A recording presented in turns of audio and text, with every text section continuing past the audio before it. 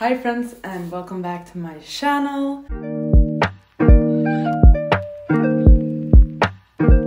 Today I'll be doing my November TBR. November is a very exciting month. A lot of stuff will be happening, especially readathons. In November I plan on participating in at least 3 readathons. I'm definitely going from extreme to extreme. In October I read whatever I wanted. I did not participate in any readathons at all. And now in November I'm getting right back into the readathons. Apologies if there's a slight echo. I'm still waiting for my sofa. It's arriving in 2 days and I do think that once that one has arrived, the sound will be better and it won't be as echoey in this room. As I said, I plan on participating in 3 different readathons and I also want to randomize my TBR. This is a thing I do sometimes where I just pull up a random number generator and pick what books to read from different categories. My approach will be that I first will randomize the books I need to read and then I will try and fit them into the readathons I plan on participating in. There are in total 3 readathons that I hope to participate in. The first one is the PokemonAthon, which is hosted by my lovely friend Jane from the Bookaholic,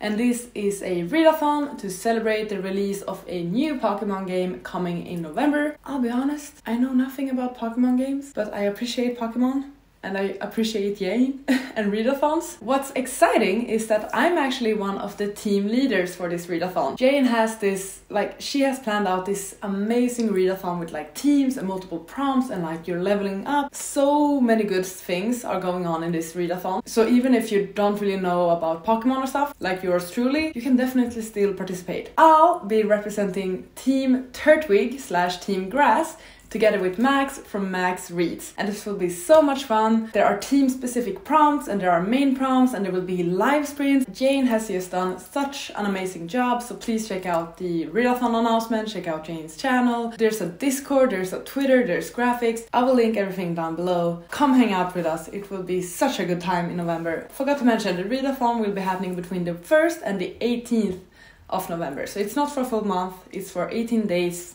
Because on the 18th or the 19th, the game is released. The second readathon I plan on participating in is the DesertAthon. Not only DesertAthon this time, this one is called DesertAthon Journey to the Sun. And this one is hosted by Esme from Bookish Buddies, another one of my dear friends. She has previously hosted a month-long edition of the DesertAthon. This one is just a 2-week-long edition that will be happening between the 1st and the 14th of November. It actually coincides with the PokemonAthon, but you can definitely make sure that the books you read works with both readathons. Then the third readathon that I'm interested in participating in is the Squash That Series readathon, weekend edition. So it's a short readathon focused on continuing to read series. This one is being hosted by Kayla Ray Reads and Is Bailey Reading. And this one will be happening from the 19th of November until the 21st. Basically 72 hours, I think, where the goal is to fill out a bingo board that they have and just make sure that you're doing some progress on the series that you're currently reading. I think we're all guilty of starting series and never really continuing with them or finishing them. So I feel like this is a great opportunity to focus on just that. I think that's all general information that you need to know about this readathons. I will link everyone's channels and announcement videos, Twitter, stuff like that down below in the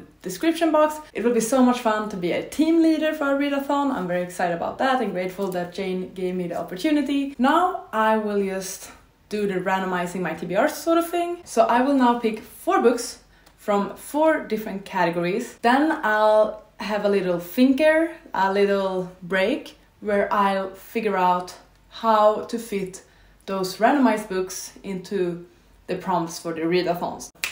Let's go to the randomizing my TBR. So there are 4 categories I want to pick books from today. The first one is my physical TBR. The second one is my Goodreads want to read list. The third category is ARCs. And the 4th category is actually ebooks. The thing is, I have a few ebooks that I have bought previously or that have been free or something that I have on iBooks, and I never get to them because I keep forgetting about them. So I want to try and read at least 1 ebook in November. That's the goal. Probably 2 then, because all my ARCs are ebooks as well. So 2 books. 2 ebooks in November. So the first category is my physical TBR, and according to my notes, I have 63 books in total on my physical TBR at the moment, which is insane. How did it grow so much? Oh, it's because I have library books. So I have included library books in this count. Also, just a very quick note. I have one book I must read in November, and that is The Obeliskate, which is the second book in the Broken Earth trilogy, the follow-up to the 5th season, which I'm currently reading. And the reason why I need to read this is because I'm currently hosting a read-along together with some booktube friends of mine, where we are reading the series. And for November, it's the second book in the series. I will also leave links to that read-along down below if you're interested in joining, because many of you mentioned that you have read the first book in the series, but you have not continued with it. This is the perfect opportunity for you to continue reading the series if you're interested. This one is also included in my physical TBR, like it's up here. I'm remembering it. As I was saying, from 1 to 63. From 1 to 63, gonna press randomize. 3, 2, 1. 53. I have a bad feeling about this. You get to come along with me now as I look in my new shelves. The thing is, I just organized these shelves, so I actually don't really have any clue where my books are. I'm not really used to the setup, so I don't know instantly what book it will be. This is like my main TBR shelf, but I still have some books here I need to read. I have some books here, and then I have another shelf in another room. So we're just gonna start counting because I have no clue. So we have 1, 2, 3, 4, 5, 6, 7, 8, 9, 10, 11, 12, 13, 14, 15, 16, 17, 18, 19, 20, 21, 22, 23, 24, 25, 26, 27, 28, 29, 30, 31, 32, 33, 34, 35, 36, 37, 38, 39, 40, 41, 42, 43, 44. That should be it there. 44, yes. Nothing here. 45, 46, 47, 48, 49, 50, 51, 52, 53. It's this one. I thought that messy braid looked cute, but I quickly watched some of the footage and it didn't, so I took my hair out. The book that was randomly picked for my physical TBR was Beach Read by Emily Henry. This has been on my TBR before and I never got to it. I think I read one chapter or something. This is a friend's book, so it's great that this one is being picked because I need to return it. It was the runner-up for the best romance on Goodreads last year. Many seems to love this one and Emily Henry's other books as well. I'm excited to get to this one. I think it will be a good read for me. Like, it's a romance, it's a contemporary. Hopefully it will be enjoyable. From what I know, it's about these two authors that are both experiencing a writer's block and they decide to switch genres. Moving on, I need to be effective because we have a lot to do today. Next category is my Goodreads want to read list. According to my notes, I currently have 434 books on my Goodreads want to read list. 3, 2, 1, let's go. 377. This is my Goodreads want to read list according to the order that the books have been added. So it's gonna go until we find book 377. It's probably on this page. So we have a lot of contemporaries, thriller, a romance. Okay, I never know what I'm putting on my Goodreads list. So, okay, let's just go. So we meet again. Interesting, a romance. Why does it seem like November will be quite romance heavy? The third category is ARCs, Advanced Readers Copies. I have a problem where I usually request ARCs and then I don't read them, so it would be fair if I actually try and read one of the ARCs I receive and up my ratio on NetGalley. I have 3 active ARCs and 9 inactive ARCs. They are inactive because I've never got to reading them and I don't have access to them anymore, so if I want to get rid of them from my NetGalley to-do list, I need to get them another way. So I'm actually gonna be kind to myself and allow me to just pick between the 3 currently active ARCs and freaking make sure that I finish reading at least one of them before they go inactive and are archived, so that I can actually review it and be a proper reader and reviewer for once. That is the goal indeed. We're just gonna do a number from 1 to 3. 3, 2, 1. 2. These are my active books. As I said, I have some inactive ones as well I need to read, but to be kind and to actually be a good reviewer, I'm just looking at my active books. So 1, 2, and the archive date is November 18th, so I need to read it before November 18th, so I also have a deadline. And it's another romance, a one-night stand, a random one-night stand, and then they meet again, and I guess a bit of enemies to lovers, or lovers to enemies to lovers. The fourth and final category I want to pick a book from is my ebooks. According to my notes, I have 15 ebooks on my iBooks. We're gonna pull a number from 1 to 15. 3, 2, 1. Book 13. I'm going to continue to screen record on my phone because here's where I have the easiest access to my books. 1, 2, 3, 4. Read that.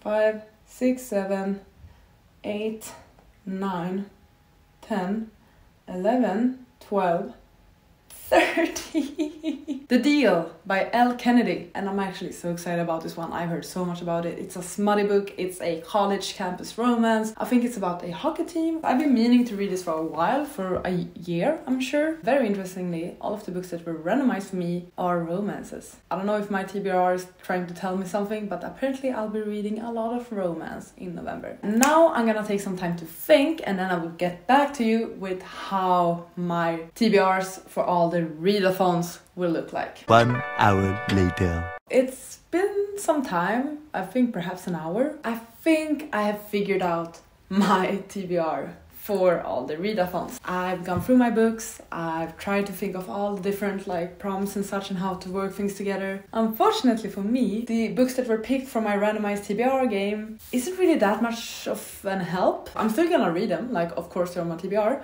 but most likely during the second half of the month I will get to those, but unfortunately they didn't really help me that much in deciding my TBR for the PokemonAthon, the DesertAthon and the Squash That series. First I'm gonna talk about the books I plan on reading for the PokemonAthon. I'm Team Turtwig, the grass team, that's why I have a bit of a green light on me right now. In the PokemonAthon there are 8 main prompts. Then there are 3 team-specific prompts, and also you get bonus points for reading books featuring animals, like animal companions and similar. For the main prompts you are allowed to double up once, and I really try to do that because I'm basically going from barely reading anything in October to planning to read a bunch in November, which I'm super excited about, and I think I will have more time for reading because I have now finally moved, I will have my own space, I have my own time, there will be time for me to read. And for every main prompt there are actually 2 options, 2 ways you could go, which is really sweet of her, and so many of these prompts are quite punny and fun. The first prompt is rock,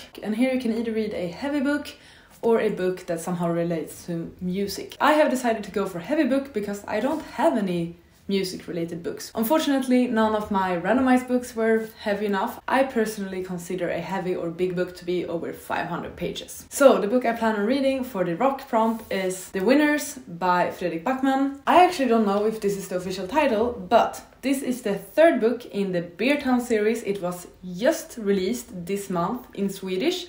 In Swedish it's called Vinnarna, which translates to The Winners. It has not been released in English yet. I'm not sure when it will be. I think next year during the spring, and I don't know what the title for that one will be. But I have the Swedish translation. Obviously you might know I love Fredrik Backman. I love him and I love his writing. I love his books. I love this series. I just read the 2nd book, the book previous to this one. I pre-ordered this copy and I bought it signed. It's so cool, and it's signed, and it also has this stamp, which is like a Beartown stamp. The 3rd and final book in the series. I'm sure it will break my heart. I don't have that much time to go through each book, unfortunately, because I will be talking about a lot of books. The next prompt is grass, and here you could either go for a light book or a book that has flowers and or nature on the cover. I decided to go for the light prompt, and for me a light book is less than 300 pages. So I'm going for The Midnight Library by Matt Haig. Probably, I'm pretty certain, the shortest book on my physical TBR. I've also borrowed this one from a friend. It's the same friend who I borrowed Beach Read from, so might as well return them both at the same time. This is less than 300 pages and I'm super excited about it, and I need to read it this year for my Goodreads reading challenge. The next prompt is fighting, and here you could go for either a debut novel or a book featuring enemies to lover. I've decided to go for enemies to lover, and I plan on reading A Song of Raids and Ruin by Roseanne A. Brown. From what I understand, it's basically about these 2 main characters where one needs to kill the other character. It's about Malik, whose younger sister gets abducted, and in order to get her back, he needs to kill the crown princess of Siran. Meanwhile, Karina, who I'm guessing is the crown princess, has some other sort of quest in mind. There will most likely be sparks, from what I understand. I'm excited about this one. It's been on my TBR for a while, and I'm happy I'm finally getting to it. The next prompt is water, and here you could either go for a book that you think will make you cry, or you could just keep swimming, which means continue with a series. I could easily go for the Fredrik Backman book for making me cry. I'm fairly certain it will. Most of his books makes me cry, but I'm saving that one for another prompt. Instead, I'm gonna continue with a series, and the series I plan on continuing with is the Broken Earth trilogy by N.K. Jemisin. This is the second book in the series. As I said, I'm reading this for a read-along. I need to read this one in November nevertheless, so it's perfect that I can squeeze it into this readathon. The next prompt is Ghost. Here you could either read a book featuring something paranormal and supernatural, or you could read a book that you have ghosted, like a previous DNF. I technically have not DNF'd this book, but I have not picked it up since I started it in June, I think. I don't really DNF books, I just keep them as currently reading, but they are technically in some ways DNF'd, I guess. I'm gonna count this one. That book is Muse of Nightmares by Laini Taylor. The second book in the Strange the Dreamer series. I really enjoyed Strange the Dreamer.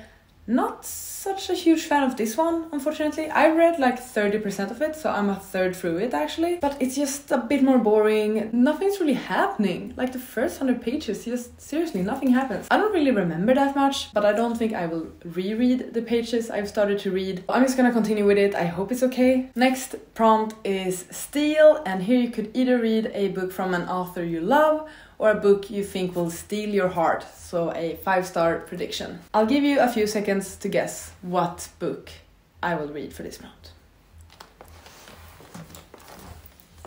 You probably guessed correctly, because the book I plan on reading for this challenge or prompt is the Fredrik Backman book, the third book in Beer Town series, Vinnarna, the winners. As I said, I love Fredrik Backman, I love his books, my favorite author. Of course, I'm reading this one for this prompt. It's the obvious choice. Then we have the ice prompt. Here you could either read a book that slipped your mind, haha, punny, or a book with a cold-hearted character. I've decided to go for the slip my mind prompt, and for that one I plan on reading A Song of Rage and Ruin. Yes, I'm doubling up on this one. As I said, I bought it last year, I was so excited about it, and then for some reason I never got to it. It's been slipping my mind basically. And then finally, the 8th main prompt is Electric, and here you could either read an ebook or audiobook, or read a book that was an impulse buy. For this one I plan on reading The Deal by L. Kennedy. So as you know, this was my ebook choice for my Randomizing my TBR, so this one actually fits quite perfectly. As I mentioned, there are also team specific prompts,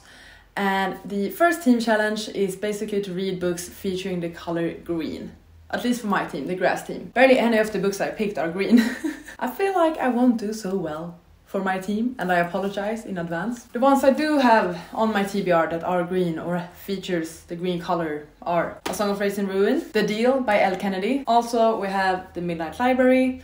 I don't know if you can see it, but there is a tad bit of green in here, so I'ma count it. I'm really stretching it. Then there is a challenge to read books featuring like nature words in the title. Grass, trees, flowers, words like that. None of the books I've decided to go for have any of those words. So far I'm not fulfilling this challenge, which is fine. Then the third and final team challenge is to read a book with a grass setting. A book that is somehow either set in like the forest or in nature or something along those lines. Once again, I don't really have that many books that fit this particular challenge, but I have one. And that one is Vinnarna by Fredrik Backman. This entire series takes place in a small town in like the northern parts of Sweden, and it's just a small town in the woods. So I know that the setting for this one is very grassy, I guess. And then if we consider the animal companion bonus prompt thingy, once again, I don't have any books